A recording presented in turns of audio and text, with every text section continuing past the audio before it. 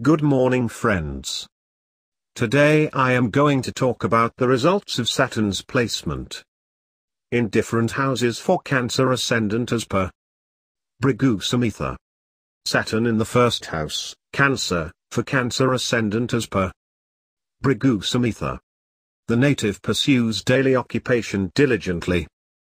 The native has good longevity. The native is not satisfied with wife.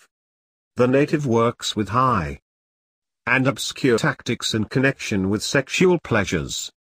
The native faces hardships in connection with occupation. The native has carelessness in the house of government and in the house of father. The native is avaricious and careless. Thank you. Bye.